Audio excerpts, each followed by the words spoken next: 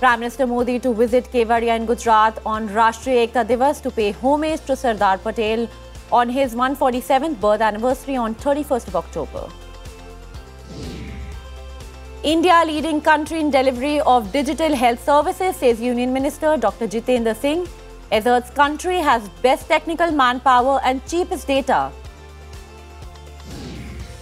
Sixth high-level dialogue on migration and mobility between India and EU held in Brussels.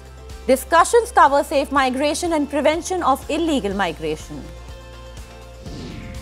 Foreign Minister S. Jaishankar appeals to all nations to rise above political differences to address terrorism.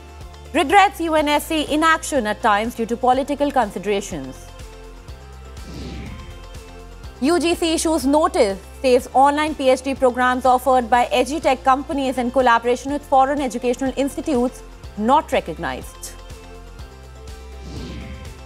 European Union strikes deal on law to ban sale of new petrol and diesel cars from 2035 to speed up switch to electric vehicles. A 12-judge bench constituted in 3 days to analyze tax fraud linked to former US President Donald Trump's firm. North Korea fired 2 short-range ballistic missiles off Korean peninsula, say South Korean military officials.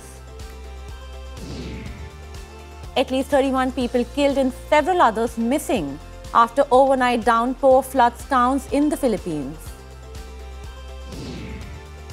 Indian junior men's hockey team plays out thrilling 5-5 draw against Great Britain in last round Robin League match of Sultan of Johor Cup.